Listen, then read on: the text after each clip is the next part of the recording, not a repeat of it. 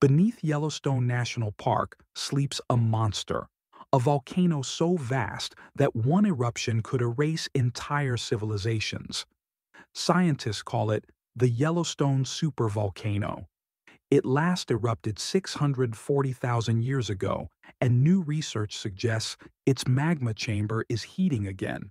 If it blows, the skies could darken, and the world could enter a volcanic winter.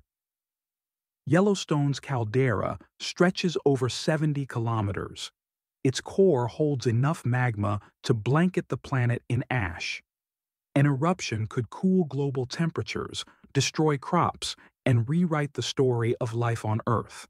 But this sleeping titan isn't alone. In the Philippine Sea lies another, Apolaki Caldera, a hidden supervolcano even larger than Yellowstone, discovered beneath the Benham Rise. Named after the god of the sun and war, Apolaki has been silent for millions of years. A reminder that our planet's greatest powers are the ones we cannot see. From Yellowstone in the west to Apalaki in the Pacific, Earth's giants sleep beneath us for now.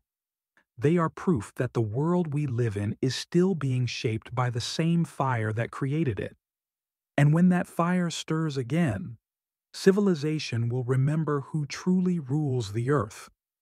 Want more ancient wisdom for a modern world? Follow Scrollkeeper's archive for daily insights from forgotten histories, ancient philosophies, and timeless truths. Every scroll reveals a secret. Every quote is a clue.